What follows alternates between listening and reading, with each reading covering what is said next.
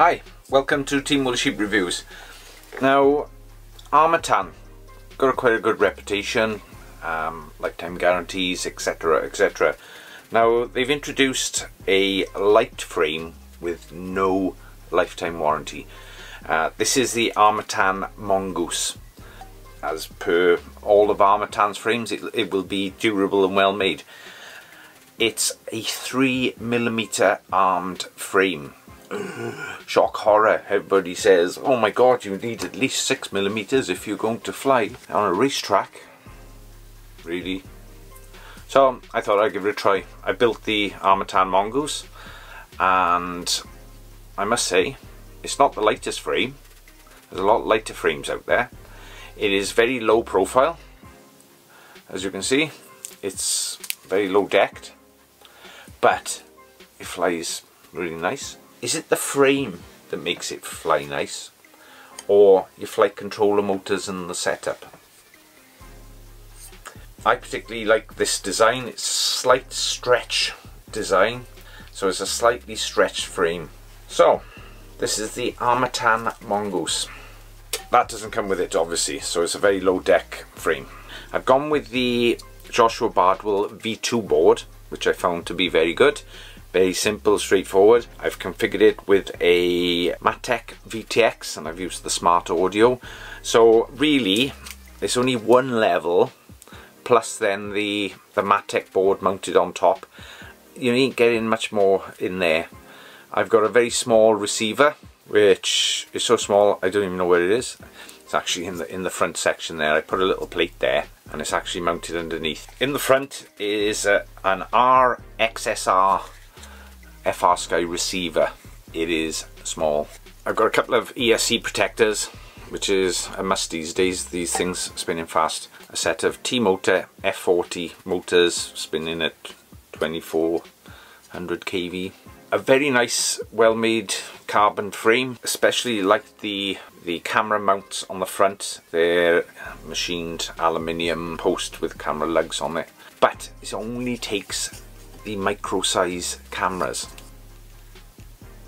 It only takes the micro size cameras, which is it's okay, but they're not the best cameras, are they?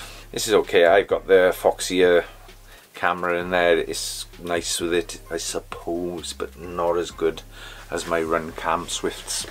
But having said that, it's a small lightweight frame. Now, antenna mounting. As you can see, the antenna is just protruding out the backside there. Out of harm's way, nothing's going to hit that. Any impacts, I was conscious I wanted it out of the way.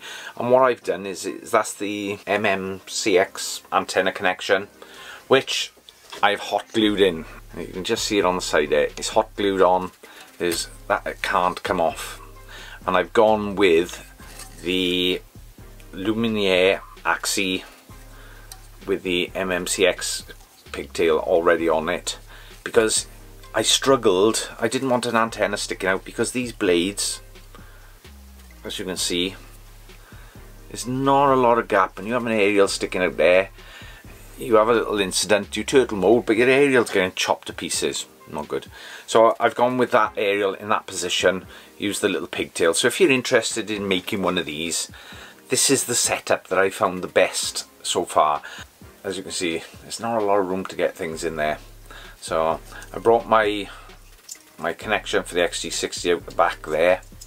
I should have maybe made it a little bit longer. I wanted to keep it short because you've got to try and hold it and plug it in. But no, and Kevlar strap. Straps, anybody short of straps? I go through a lot of straps with this type of frame. So over the years I've been getting free straps, mostly from Hobby RC. But I've got quite a few straps. So I've gone with Kevlar. The only thing I've had with the Kevlar is the Velcro starts to fail. So this is not as grippy anymore. So a suggestion was made, super glue a new bit of Velcro on, and strap lives to fight another day. Kevlar is bomb proof. You don't break them. Metal buckled Kevlar strap. That is the Armattan Mongoose frame.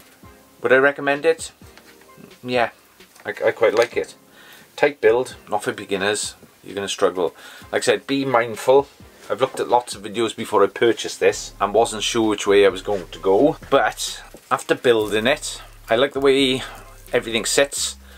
I can mount the battery on the top or the bottom. That is a choice you don't often get. Without that, there's a rubber piece on the top, so the battery can go top or bottom depending on how you want to fly. Some freestylers like to have the battery on the top, so you've got an opportunity to do both. It's quite a versatile frame, not for everybody, but this is the Armattan Mongoose. No lifetime warranty. So you break it, you buy in bits. They are removable arms, so it's not a problem. So would I buy another one? If I broke it, I would be repairing it and I will keep flying this frame. It's very handy having the camera mount on the top, which is what I've missed for a long time. Would I recommend it? Yes. Would I recommend the Joshua Bardwell Flight Controller V2? Abso-friggin-lutely. Absolutely awesome flight controller, works really well. The Matek VTX, there's the new version of it, is very good.